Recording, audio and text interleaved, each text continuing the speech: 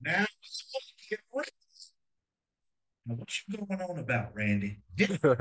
Randy.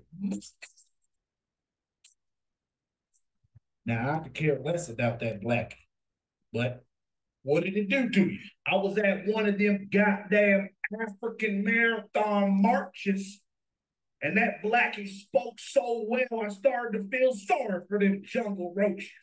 Yes, he made a lot of valid points that made a lot of sense. And he was humble, he was kind. Made me want to support. You need me to take it a step further and say that I wish I was one of them niggas. Not because this is a derogatory term for them black jungle rabbits. That niggers has got you under his African voodoo spell. That's why he's also African voodoo spell. What the fuck? I bought the Marvin Gaye album. It sounded phenomenal. You ain't thinking straight, Randy. Now I know those blacks ain't bothering nobody, and they trying to mind their business and trying to be seen as humans, but they ain't humans. What? Because our ancestors said they were not. What your jive ass talking about, honky? Boom. He call them honky.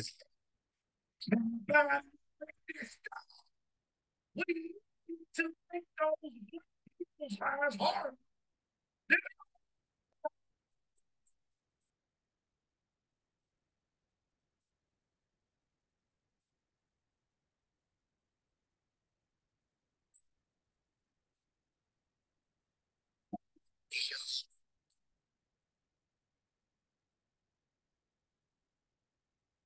Chitlins are good, by the way. What the hell? The name is Reggie.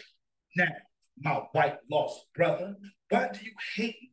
Because we want equality after slavery and segregation, huh? Don't we have hard enough? Why? Because my skin is black, brother. Why? Because we was let go as slaves. Why? Because your white ancestors conditioned y'all to hate us. We just want equality. He's also you still white, nigga. You are lost. You need to wake up. The revolution will not be televised. First you, then our precious white women. What are you talking about? Here's also what are you talking about? Happy Martin Luther King Day. Make sure y'all like, comment, and subscribe. Check the links in my description. I appreciate it. I really do, baby. I really do. I know you miss me. I know you miss me. I know you miss me.